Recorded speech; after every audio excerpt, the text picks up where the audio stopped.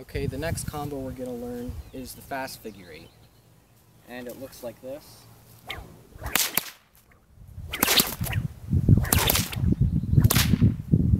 Okay, so it's pretty much the same as a slow figure eight. The only difference is instead of the reverse cattlemans, you're going to do a little crack like this. Alright, so just for this crack by itself, have the whip out in front of you, and you're going to bring your hand straight up and then curve it back down.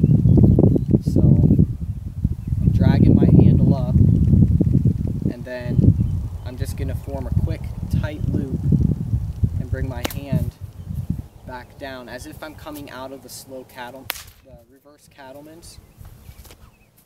So come straight up, and as soon as you get up to about here, my hand's about head level, then you'll just jerk your hand down, and the whip handle is gonna switch as if it's pivoting in the middle. Okay, just like that. And that's just gonna form a really tight loop, and you're gonna just imagine a straight line going diagonally across, and just continue along that, and that'll get the whip to crack right behind you, right behind your shoulder.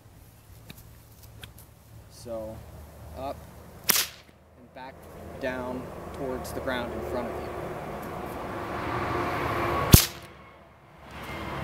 Okay, so you're going to connect that with the cattlemans like that. So you have the cattlemans, and you're not going to follow through as much. You're not going to come all the way back to your foot. So it's pretty much as soon as the whip hits the ground and my hand is pointing about a foot or two out in front of me, that's when you're going